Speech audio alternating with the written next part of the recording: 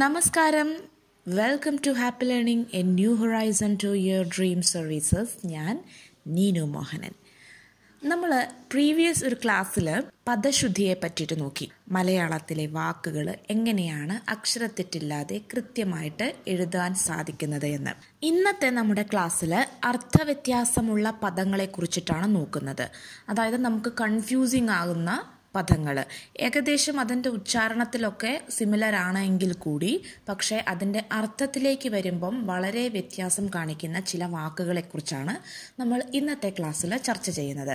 നമ്മുടെ KAS എക്സാമിന് ഇതൊരു പെർട്ടിക്കുലർ ടോപ്പിക്കായിട്ട് കൊടുത്തിട്ടില്ല എങ്കിൽ കൂടിയും ഇത് വളരെ ഇമ്പോർട്ടൻ്റ് ആയിട്ടുള്ള ഒരു ഭാഗം തന്നെയാണ്. PSCയുടെ മറ്റ് എല്ലാ പരീക്ഷകൾക്കും വരാൻ വളരെയേറെ സാധ്യതയുള്ള ഒരു ഏരിയയാണ് ഈ അർത്ഥവ്യത്യാസമുള്ള പദങ്ങൾ എന്ന് പറയുന്നത്. അപ്പോൾ തീർച്ചയായും നിങ്ങൾ ഇത് മുഴുവനായിട്ടും എഴുതിയെടുത്തതിന് ശേഷം നന്നായിട്ട് വായിച്ചും എഴുതിയും പഠിക്കേണ്ടതാണ്. എങ്കിൽ മാത്രമേ നിങ്ങൾക്കിത് കൃത്യമായിട്ട് ഓർത്ത് വയ്ക്കാൻ വേണ്ടിയിട്ട് സാധിക്കുകയുള്ളൂ.